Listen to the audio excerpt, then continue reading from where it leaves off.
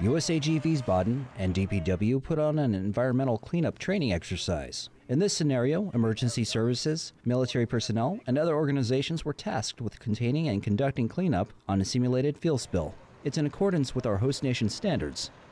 What we're doing today here is a spill prevention and response training exercise.